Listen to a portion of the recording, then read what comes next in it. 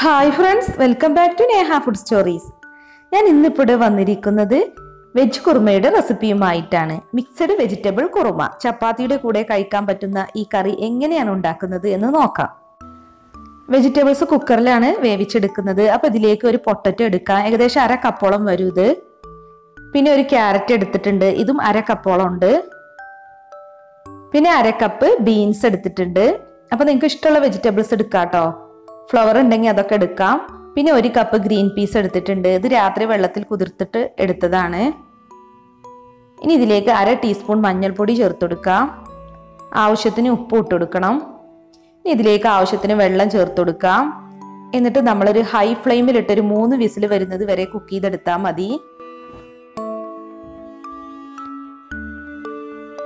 ഈ സമയം കൊണ്ട് നമുക്ക് ഇതിലേക്കുള്ള അരപ്പ് റെഡിയാക്കാം. അപ്പം അതിനു വേണ്ടി ഒരു പാനിലേക്ക് 2 ടേബിൾ സ്പൂൺ വെളിച്ചെണ്ണ എടുത്തിട്ടുണ്ട്.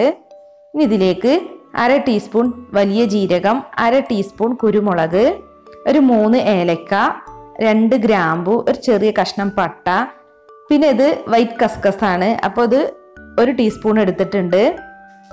അപ്പോൾ നിങ്ങളുടെ കയ്യിലുണ്ടെങ്കിൽ എടുക്കുക, ഇനിയിപ്പോൾ ഇല്ലെങ്കിലും പ്രശ്നമൊന്നുമില്ല. അപ്പോൾ ഇതൊന്ന് ചേർത്ത് നമുക്ക് നന്നായിട്ട് റോസ്റ്റ് ചെയ്തെടുക്കണം. അപ്പോൾ സ്പൈസസ് ഒക്കെ എടുക്കുമ്പോൾ ഒത്തിരി എടുക്കരുത് കേട്ടോ. അപ്പോൾ ഇതിൻ്റെ ഒരു കുത്ത് വരും കറിയിൽ. ഇനി ഇതിലേക്ക് 1.5 ടേബിൾ സ്പൂൺ വെളുത്തുള്ളി ഇഞ്ചി ചതച്ചതാണ്, ഇത് ചേർത്ത് കൊടുക്കാം.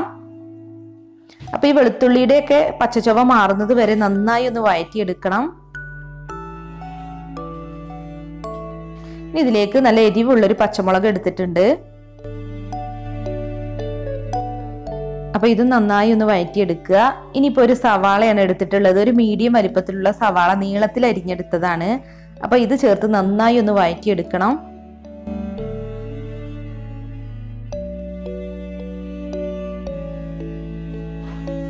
ഇനി ഇതിലേക്ക് ആവശ്യത്തിന് ഉപ്പിട്ട് കൊടുക്കാം.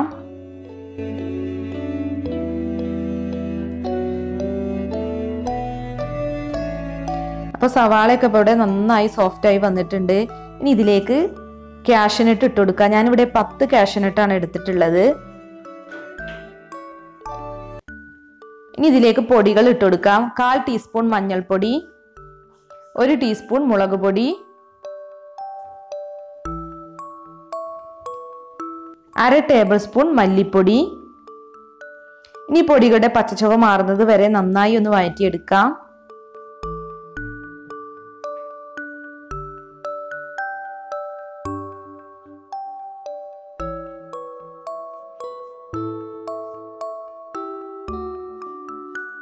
ഇനി ഇതിലേക്ക് ഒരു തക്കാളി ചേർത്ത് കൊടുക്കുക. അത് ചെറിയൊരു തക്കാളിയാണ് കേട്ടോ.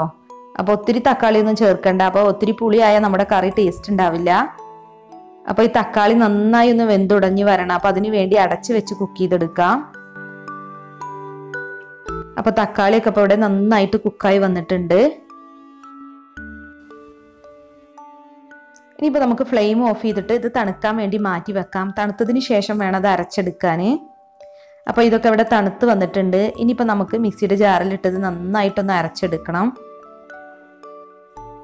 അപ്പോൾ ഇതിലേക്ക് ആവശ്യത്തിന് വെള്ളം ചേർത്ത് കൊടുക്കാം. നമ്മൾ ഈ സമയത്ത് ഒരു 1/4 കപ്പ് തേങ്ങ കൂടി ഇതിലേക്ക് ചേർക്കണം കേട്ടോ. അപ്പോൾ അത് ഞാൻ വിട്ടുപോയതാണ്. അപ്പോൾ അരപ്പൊക്കെ ഇവിടെ റെഡിയാക്കി എടുത്തിട്ടുണ്ട്. ഇനി നമുക്കത് പാനിലോട്ട് ചേർത്ത് കൊടുക്കാം. കുറച്ചും കൂടി വെള്ളം ചേർത്തിട്ടാണ് ഞാൻ അരപ്പ് മിക്സ് ചെയ്തെടുത്തിട്ടുള്ളത്. ഇനി നമ്മൾ വേവിച്ച് വെച്ചിട്ടുള്ള വെജിറ്റബിൾസ് ഇതിലേക്ക് ഇട്ട് കൊടുക്കാം. ഹൈ ഫ്ലെയിമിലിട്ടൊരു 3 വിസിൽ വരുന്നത് വരെയാണ് കുക്ക് ചെയ്തെടുത്തത് വെജിറ്റബിൾസ്. പിന്നെ ആവിയെല്ലാം പോയതിന് ശേഷം തുറന്നു. അപ്പോൾ നന്നായിട്ട് വെജിറ്റബിൾസ് കുക്കായി വന്നിട്ടുണ്ട്. അപ്പോൾ ഇനി നല്ലവണ്ണം എല്ലാം ഒന്ന് മിക്സ് ചെയ്ത് കൊടുക്കാം.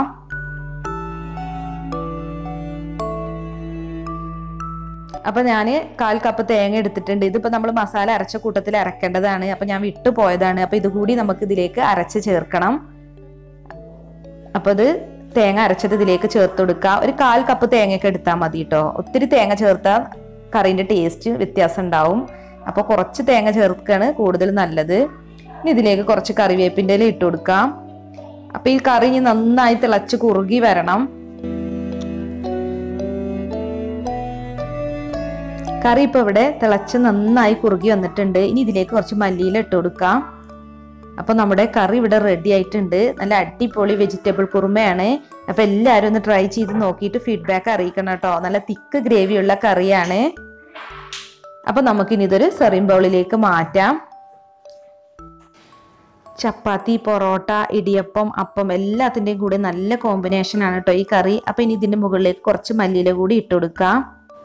വളരെ ഈസി ആയിട്ട് ഉണ്ടാക്കാൻ പറ്റുന്ന നല്ല ടേസ്റ്റിയായ വെജിറ്റബിൾ കുറുമയുടെ റെസിപ്പി അപ്പം എല്ലാവർക്കും ഇഷ്ടമായെന്ന് കരുതുന്നു. അപ്പം നിങ്ങൾ ഈ വീഡിയോ കണ്ടിട്ട് ഇഷ്ടമായിട്ടുണ്ടെങ്കിൽ ഒന്ന് ലൈക്ക് അടിച്ചേക്ക്. അപ്പം നമുക്ക് ഇനിയും ഒരുപാട് വെറൈറ്റി റെസിപ്പീസുമായി വീണ്ടും കാണാം. താങ്ക്